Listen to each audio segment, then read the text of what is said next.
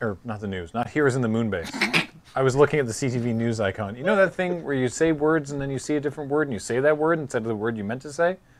What day is it? Tuesday? Cool. I had a legitimate nightmare the other day. That was bad. Did you want to talk about it? It was freaky. I could. Like a desert bus nightmare? No. Or just a nightmare? Just a nightmare, but I haven't had a nightmare in like years. Huh. Yeah. It was very, very strange. It was like content warning spiders. This was just a dream.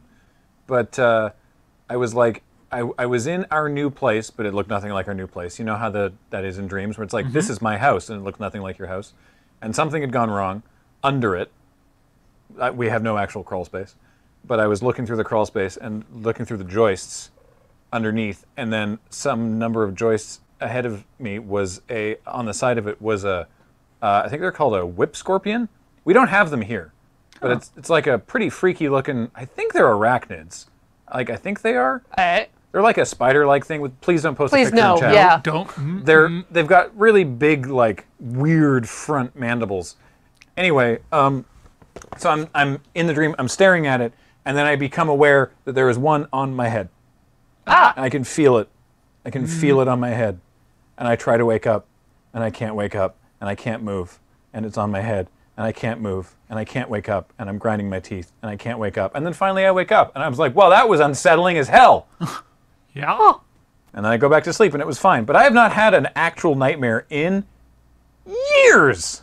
And I was like, wow, I didn't sleep well. So yeah, that was bad. And then it was Baxter. No, Baxter was on my legs. He might have contributed to the me not moving part, but that always happens.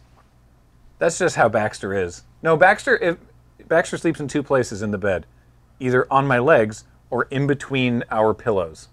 Ah. It's adorable. He's often in the way.